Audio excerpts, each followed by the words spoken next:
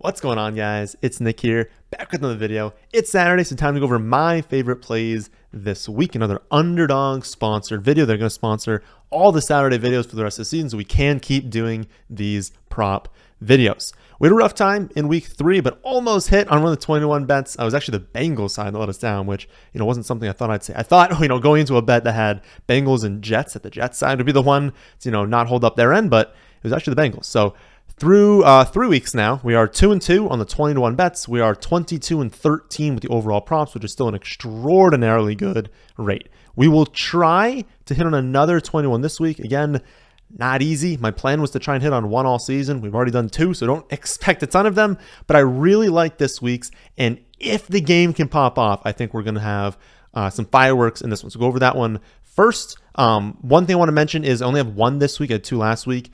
If I think of another 21 that I like, I will post it on the website. So there's like a header on the props page that has the 21 bet. You guys can see that starting on Wednesdays if I like it. Usually Thursdays I'll kind of lock it in because they don't have all the bets up. But you can look on the website and see that. I'll add another one if I do like that. But this week we're going to be stacking the Jaguars at Eagles game. For the past few years, this has been kind of a stay away game. I mean, the Jaguars have been just an absolute dumpster fire in recent seasons, and the Eagles have either also been, or they've had no real upside that we could stack. Because especially last year, they were such a run-heavy team. It was like, what are we really taking for a game that's going to pop off? This season, it has been completely different. Both teams rank above average in pass rate over expectation. Both teams rank above average in pass rate over expectation allowed on defense. Jacksonville ranks 7th in situation neutral pace of play. The Eagles rank 2nd. Jacksonville has run the 9th most plays per game. The Eagles have run the 7th most. Jalen Hurts ranks 1st among all quarterbacks in pass EPA per play. Trevor Lawrence ranks 6th. Trevor Lawrence is actually 1st in pass success percentage. Jalen Hurts is 6th. Jacksonville, their defense is 1st in rush defense DVOA, and the Eagles and Jaguars rank 4th and 2nd in pass offense DVOA. And then finally, the Eagles have scored 24 points back-to-back weeks. You're like, oh, that's not that great. But they've dominated so much in the first half, scoring all of those points. So in the first half of weeks 2 and 3, they've scored 24 and 24 points. In the second half of both weeks, they've combined for 0 points because they've allowed like 7 and 8 points. They haven't needed to do anything, though there's been a lot of talk around the team that they need to keep their foot on the pedal. They need to, continue the success into the second half and not play passive. So we can expect that to be the case this week. And I mentioned that last point because, contrary to what you might think, what people might think, Jacksonville, like I laid all those stats out earlier, Jacksonville's been a really good offense. They've been a pace-up offense. They've been a pass-heavy offense. Like, they've been good this season. And if Jacksonville can keep up and force the Eagles to, remain pass-heavy, to remain at least just like non-passive, basically. We don't want the Eagles going into a shell and just running the ball the whole second half. We don't want that happening. And if Jacksonville can keep pace, both teams are going to play fast. They're going to throw the ball plenty, and this game has a lot of upside. It's not a lock to go off. No game ever is, even when we have elite offenses, bad defenses. Things happen in the NFL. And especially, with the Eagles having one of, if not the best defenses in the NFL, like it could absolutely be the case where it's like, the Eagles perform really well and then Jacksonville does struggle. That could happen. But we're taking this 21 bet because if Jacksonville keeps up, we're going to hit. So here's the bet.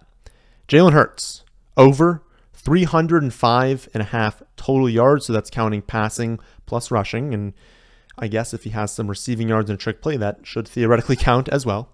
A.J. Brown Sr., he had a kid this week who's A.J. Brown Jr., so now we have A.J. Brown Sr. over 75.5 receiving yards. Devonta Smith over 62.5 receiving yards. Trevor Lawrence over 245.5 passing yards.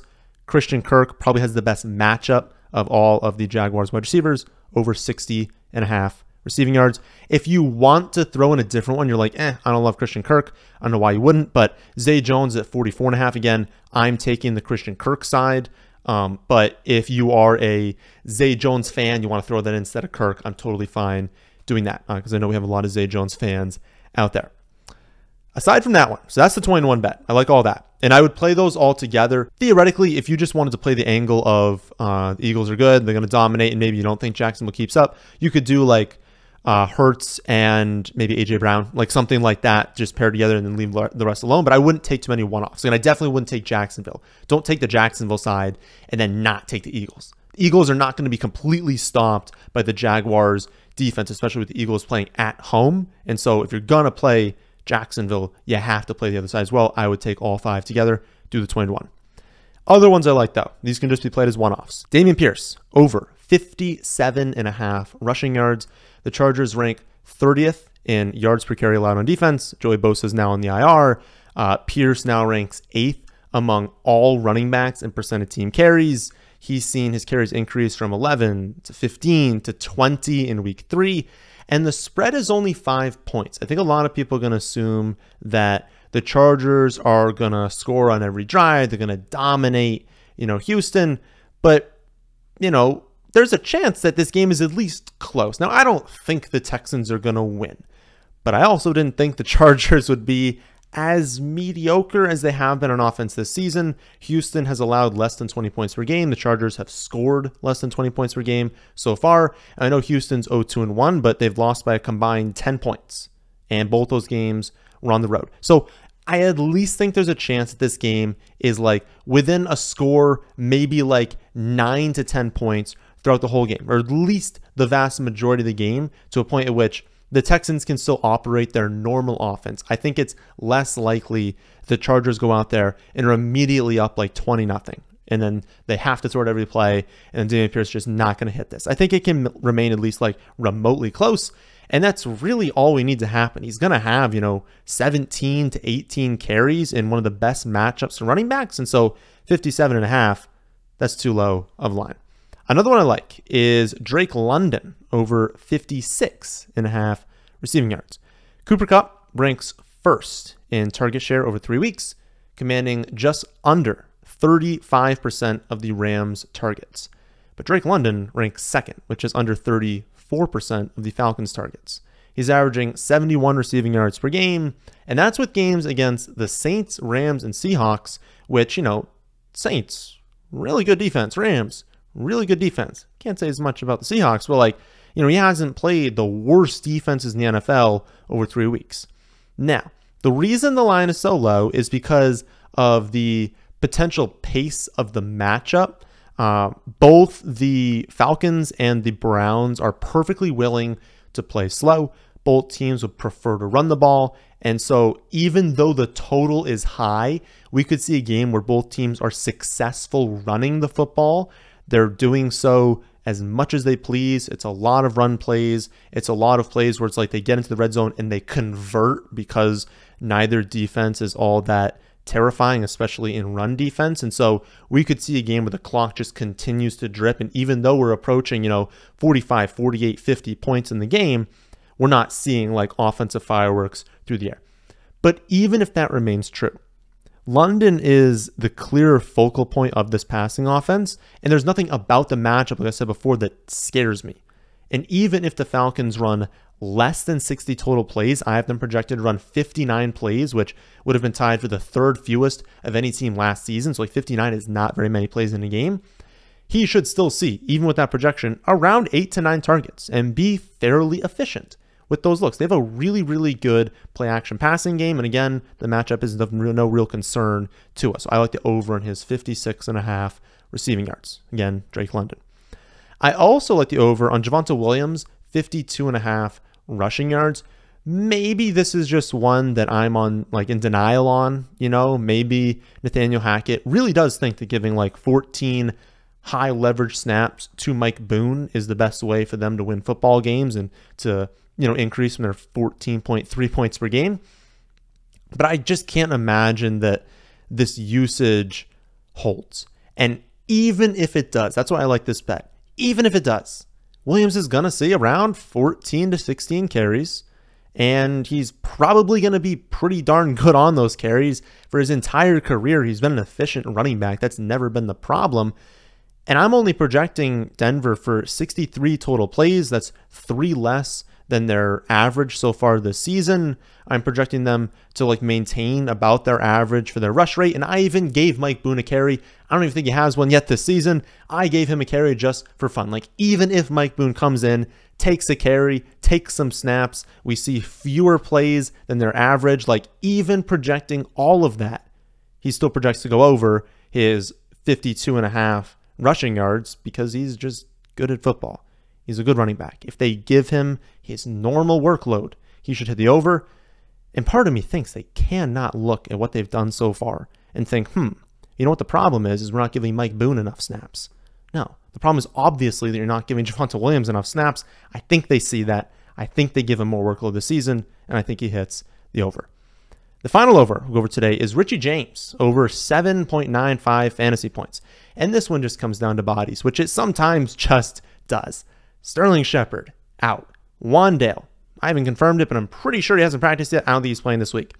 Galladay, he's cooked. He's going to be out there, but he's terrible at football at this point. Davis Stills, not good. You know, like, it's just like they don't have anyone. Richie James is their best wide receiver on the roster right now. And, you know, they can't just give it to Saquon every play. Like, they're going to give it to Saquon on the ground through the air. They're going to try and give Saquon as many touches as possible. But there will be plays where they simply cannot give the ball to Saquon Barkley, can't give it to backup running backs. They're going to need to use their wide receivers. They don't really have that many tight ends. They have like Bellinger, but they don't have tight ends that are going to command targets. Like, Richie James is their best option in the passing game. All he has to do is hit 8 half PPR points. That feels easy. That feels easy for him to get. I'm projecting him for 10.7. That means he should hit, 8 and over, well over 50% of the time. And also, he won us our bet on that nice like 16-yard reception on Monday night. So, I feel like we got to stick with him until he lets us down.